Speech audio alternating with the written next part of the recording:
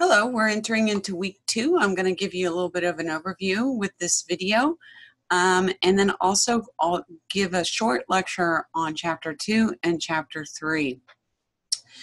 This week, we're going to be diving into explaining drug use and abuse. Why do people get addicted? How do people get addicted? We're going to begin to explore those issues. We're also going to hit on some of the drug use regulations and laws. These are the things I want you to learn from this week. I want you to be able to leave this week knowing 3 to 5 major factors responsible for addiction. What gets or starts or triggers addiction? I want you to know that drug addiction can co-occur with various types of mental disorders, and that's called comorbidity. We'll be going into that. I want you to be able to list and briefly describe 3 models that used to describe addiction, and know that these 3 models are not all the models, but these are the 3 approaches that is used that you'll see a lot in the research to begin to understand how and why addiction happens. There's a process for regulating drugs. We're going to talk about the Food Drug Administration. We're going to hit on the DEA just a little bit. And then I really want you to know the scheduling levels of drugs, and then I want you to be able to provide examples of each level. Your assignments this week. You need to do a discussion post. This is worth 5 points. Your assignment on addiction models, where I have you look at one of the 3 models that I'm going to be talking about in lecture. And I want you to actually define them and then briefly discuss them. And then your chapter reviews, this is important to know, they do not close until December, but they are directly tied to your quizzes and your midterm and your final. I will be entering zeros when they're past due, so you can feel how they impact your grade. But I would not wait on that. I would do them every week. It's painless. You can take it as many times as you want to get 100%. And then I'm going to be giving out badges to those people who are on time with their assignments and who go above and beyond in the online class. Those badges will be worth points at the end of the semester. So try to stay on top of everything as much as you can. So as you're listening to this, I'm hoping that you have deadlines written out, you have the syllabus printed out, you've looked at the calendar, and you've kind of allocated a date each week to work on this class. And then, of course, I would touch bases and look at the class at least 2 to 3 times a week to make sure that you're not missing discussion posts or things that are happening in the class. Okay, so with that said, I also had a question about workbooks. If you need to turn in the workbook sheets. The answer is no. Those workbook sheets that you see in the modules over here. So when I click on the modules, these workbook sheets, and see, this is my week 2 right here. So these are everything lined up for week 2. So you're going to see the overview, the video I'm going to post there. I definitely want you to look at this website. Here are the slides. Here's the Comorbidity and Drugs website. And these worksheets right here, I would print out those worksheets and use them to go through the chapter. It kind of helps you take notes using those. And then what you do is you put those in a binder. And when we have a quiz, you have those handy and ready. And boom, you got all your notes. It's just really great. You're probably thinking, oh, thank you, Professor Barron, for posting those. No, really, seriously, they're awesome.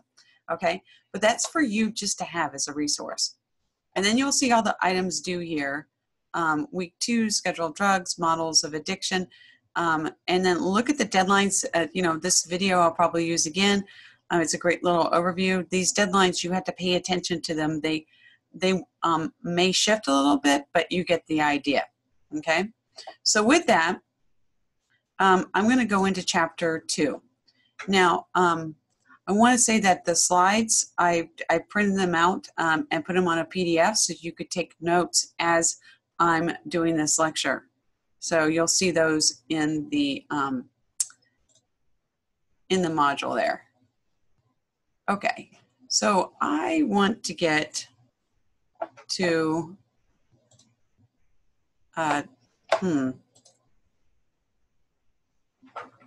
meeting controls.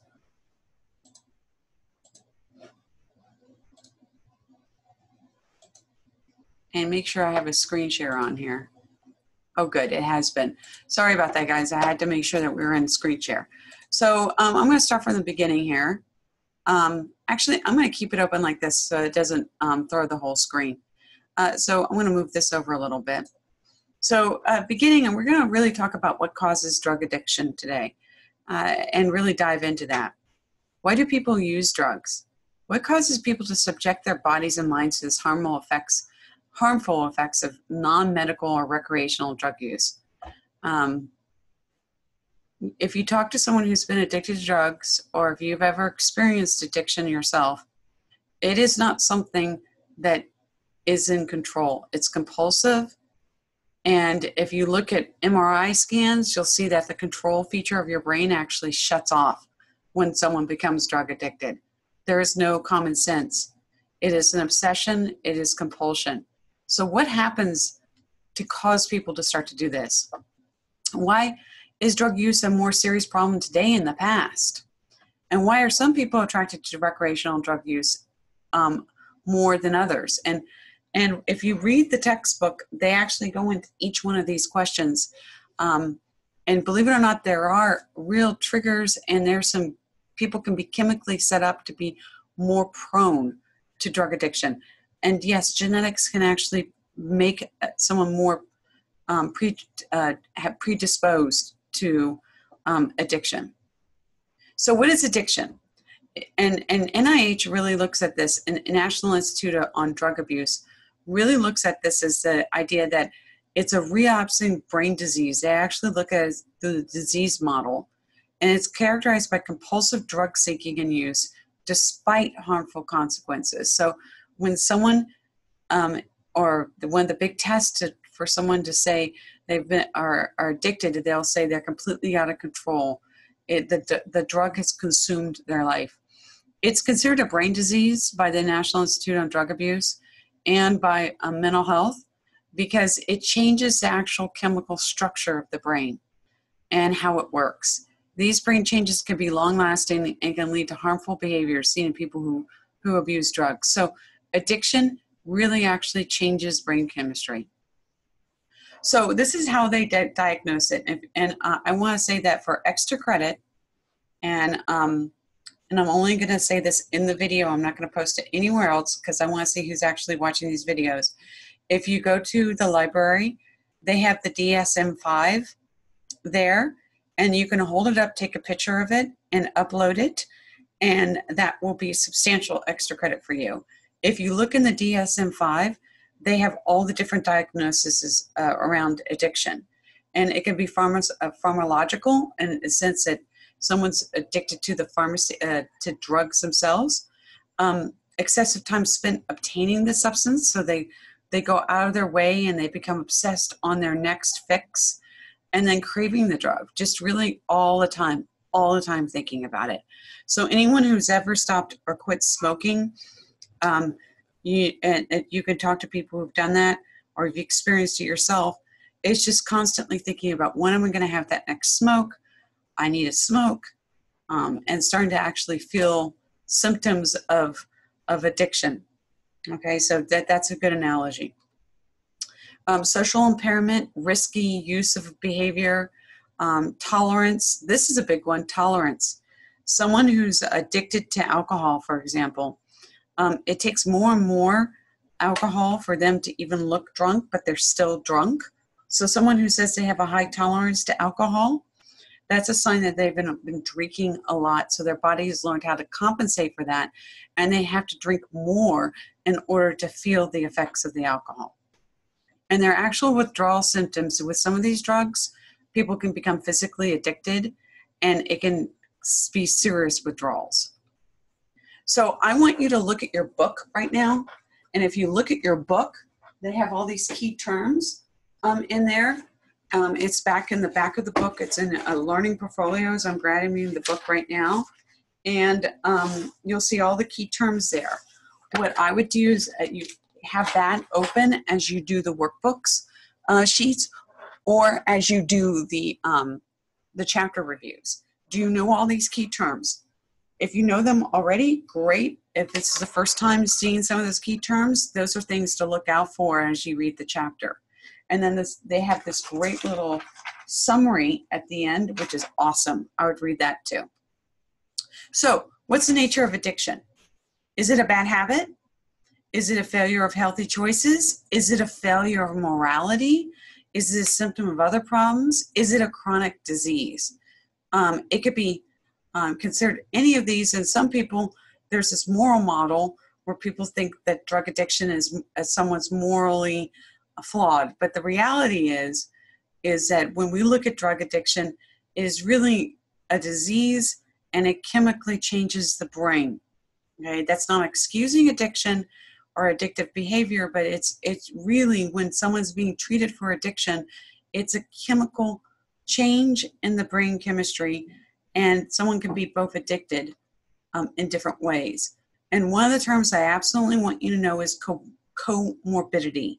It's the idea that someone can have two diseases at the same time. They can have mental health disorders, like, for example, be schizophrenic, and treating themselves with a drug to maintain balance. Now, you can talk to people. You have sometimes people who have mental health disorders, and they'll say that they use alcohol, or they use marijuana, or they use different drugs to help them with their anxiety, or to control and numb themselves. I had one student once tell me that she used marijuana so that she wouldn't say things out in class, because she was slightly autistic and didn't want to say things that were not right. So this is something to think about, is that, people can self-treat to do this. And I will say that, unfortunately, when people self-treat, they're not under medical care, and it can actually make things worse. So comorbidity is substance abuse, use, and other mental disorders at the same time. So when someone has two or more disorders at the same time, and this often occurs with substance abuse. So this could be one of the factors that leads to substance abuse, is that someone's self-treating anxiety, depression, angst, a mental health issue, anything, okay? Who's affected? 7.7 million people. And 37.9 also had mental illnesses. And among the 42 million adults with mental health and illnesses, 18.2 also had substance use disorders. So it becomes a chicken egg kind of thing. Is it the substance abuse that triggered the mental health, or is it the mental health that triggered the substance abuse? I would say both. It's really dependent on the person. Who gets treated? A lot of people do not get treated. Look at all those people who do not get treated, 52.5%. So you can see that addiction and mental health disorders often are not treated, and they can occur at the same time. 10 reasons why the drug use is more serious today. This was one of the objectives. Drugs have become a more widespread phenomenon. They're easier to access. They're more potent. You're going to see that when we talk about marijuana, the THC levels of marijuana in the 1960s are way, way, way different than the levels now. Much stronger now, the levels. It's a big, big business. A lot of money. People experiment with both illegal, illicit, that's what illicit means, and licit, which means legal, okay? And they're more exposed. People have more exposed to drug advertising. Just even driving to BC every morning, I come here and I see all the marijuana shops.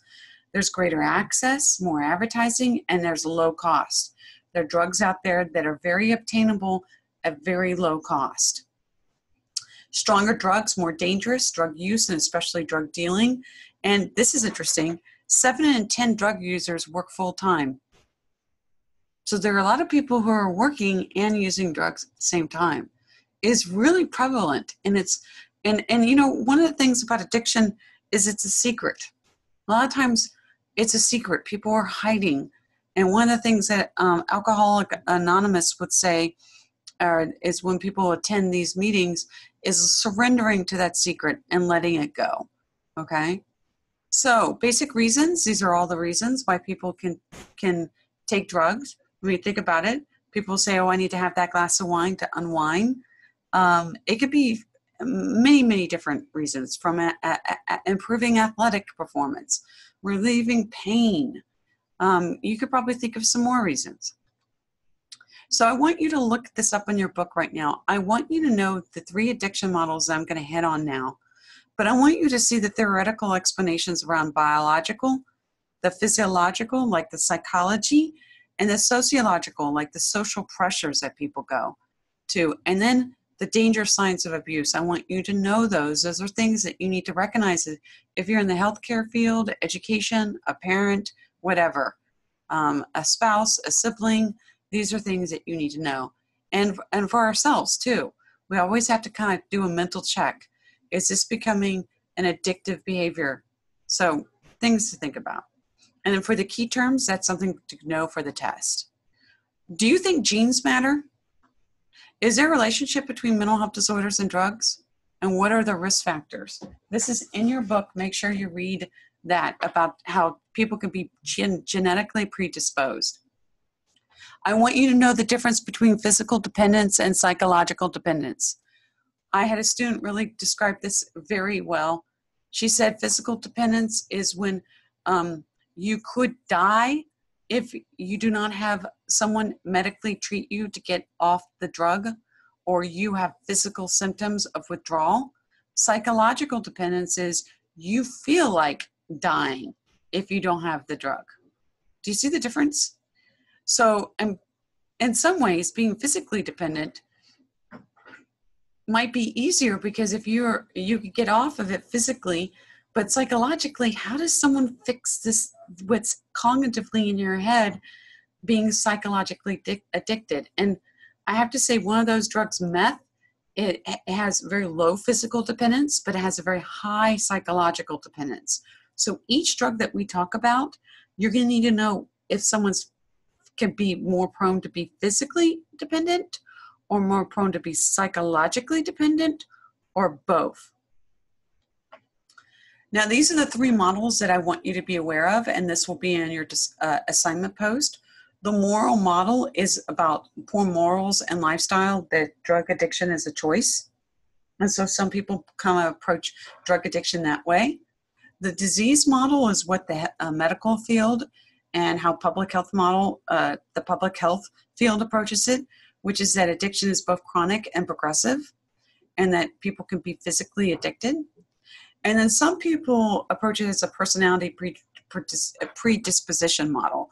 And this is the idea that if someone can have these thrill-seeking tendencies and actually seek out drug use, okay? So anyway, look at those different models, and you need to read about them. They're in your book, okay?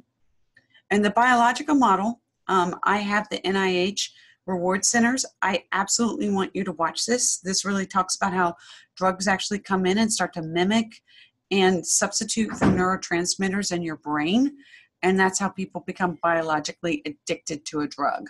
Okay, very fascinating stuff. And we are going to go over each one of these areas for each type of drug. As when we dive in to each drug, you will see how it biologically works in the brain. So definitely watch that NIH video. There are 3 principles. It's abused, there are psychiatric disorders, and there are genetic explanations under the biological theories.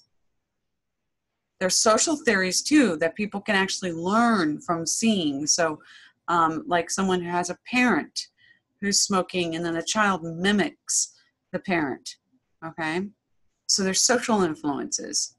Under the social influences, there are things called labeling theories where people start to label people into groups, okay?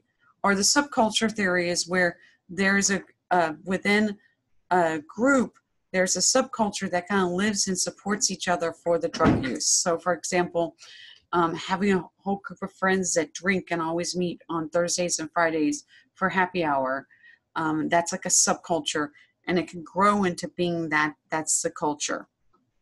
That becomes the norm and could support an addictive habit. Not saying that that is addiction, but it could support that. So here are the dangerous signs of abuse. Do people often ask about drug use? Have they noticed change? Are people defensive? Are they embarrassed or frightened by the behavior? Have you ever seen a new doctor because your regular doctor would not prescribe the drug you wanted? When you're under pressure or feel anxious, do you automatically take a depressant, stimulant, or drink? Do you take drugs more often or for purposes other than what's recommended by your doctor? And that's drug abuse and drug misuse, very similar. Drug abuse is abusing the drug. Drug misuse can lead to drug abuse. And these are all the different types of questions that I want people to read. Okay? So I want you to be able to do these chapter reviews, and then there's extra credit I'm going to post based on this video lecture. Now I'm going to move on to the next one, which is chapter 3. This one's going to go really quickly because the big thing I want you to know out of this one are some just big things about the laws around it. They're really, you'll see that practically every drug that we are going to be studying, a legal drug, was legal at one point. So the question is, who made it illegal and who regulates the drugs? And the answer to that is the Food Drug Administration and the Drug Enforcement Agency. So drugs all have to have patents. Okay, so this started to happen in the late 1800s, but then we started to see some problems in the 1900s. So what happened was in 1906, the Pure Food and Drug Act came into effect and started to say, you need to tell people what's in these drugs. So imagine that, like Coca-Cola used to have cocaine in it. Okay, so now, obviously Coca-Cola does not have cocaine in it. It has caffeine in it, but you get the idea. Then in 1912, they amended the law to state what effects it has, whether they're therapeutic or they really work. Then they started to do this thing where they started finding that people would actually die and really get serious birth defects. You can read in your book about this birth defect from prenatal exposure, and that had horrible effects, one of the drugs in there. So read about that. So they had to come in and they started to control it. Okay?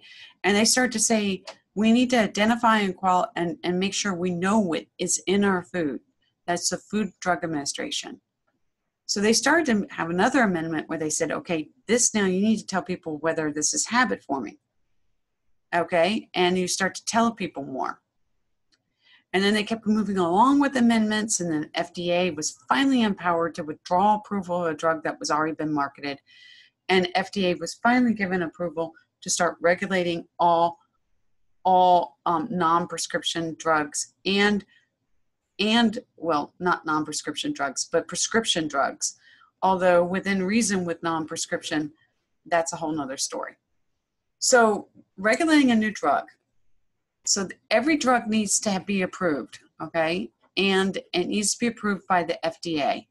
So they have to go through this testing period. First, they have to test it with animal testing. Then they have to do clinical trials, and one of them being human testing. And then finally, it starts to go through marketing it, and then they watch it. This is a Food Drug Administration, okay? They're in charge of watching drugs get regulated. So I talked through these steps, steps 1, step 2, step 3, okay? Oh, and by the way, these are on your slides that you can print out. So you can put those in your binder. There's a new drug application that they always have to go through, and they have to make a formal request to go through these stages to be approved. But then they also have fast tracking rules. Let's say there's certain drugs that are for rare cancers or AIDS. They'll start to fast track it just to get it out there so that people could start to use it. And they have designations. Now, people will argue that sometimes the FDA has a conflict. And sometimes the FDA is pressured to market a drug faster than it should. And you'll see sometimes that the FDA will scramble and pull a drug off a market when they start to see something bad happen, like people dying or getting heart attacks or reacting to a drug. So, but they but it always needs clinical evidence for it to be put out there. But there are exceptions to special drug marketing laws. There are tax advantages for people who develop drugs for rare diseases to really kind of encourage pharmaceutical companies to do things that are not so profitable. And then they start to increase the reviewers and to decrease review time to get them through these laws. So the regulation of non-prescription drugs, that started in 1972. They started to look at non-prescription drugs. And so FDA has an over-the-counter, OTC means over-the-counter medications. These are any drugs that you can get without a prescription from the doctor. So for example, aspirin, ibuprofen, they have to be able to meet these criteria. It's safe and effective. They're safe and effective, and they don't have unacceptable indications like, oh, I don't know, death, stroke, heart, you could, really be serious, and insufficient data to permit final classification. So in other words, they have to be shown that they fit into some of these characteristics. And they fit into one of these categories. Now, obviously, number 3, they're not going to be over the counter if they fall out of this category. And number 2, obviously not. So it has to fit for number 1. They have something called switching, where a drug must have been used by prescription for at least 3 years. So remember when, what's the one? Claritin. Claritin used to be over the counter, prescription only, and now it's considered over the counter. So for 3 years, it has to be out there, and it has to be something that's used often, and it doesn't have serious adverse drug reactions. There's a lot of advertising, and which in other countries you will not see as much advertising. So, that's something maybe we need to think about, is that, do we really need to advertise drugs? And then, there's a direct-to-consumer advertising, and that it's out there. And this is a big thing, too. What about marketing to physicians? We'll be talking about that with the opiate crisis. One of the big culprits with our opiate crisis is physicians have overprescribed. And sometimes they are being pressured to prescribe. So this is something to think about this.